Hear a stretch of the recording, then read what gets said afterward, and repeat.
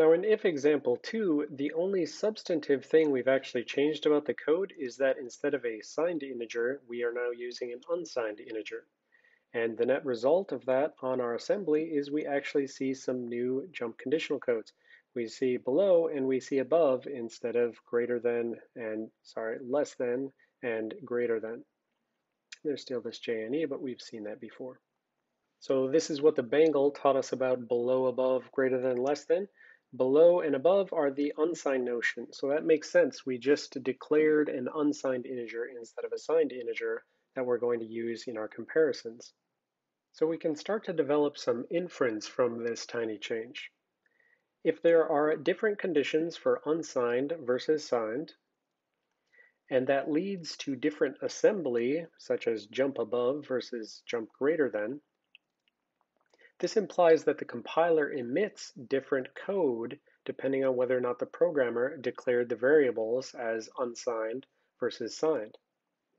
And ultimately, a reverse engineer or a decompiler can use those different assembly instructions to infer whether the variables were likely to be unsigned or signed based in the original high-level language. What's less obvious, because I sort of skipped over it when I was talking about things like add and subtract, is that it turns out that the instructions which set status flags, such as the arithmetic operations like add and subtract, the hardware behind the scenes does the operation as if the operands were both unsigned and signed. So basically, the hardware doesn't care about whether the humans are going to later on choose to interpret the bits as signed or unsigned.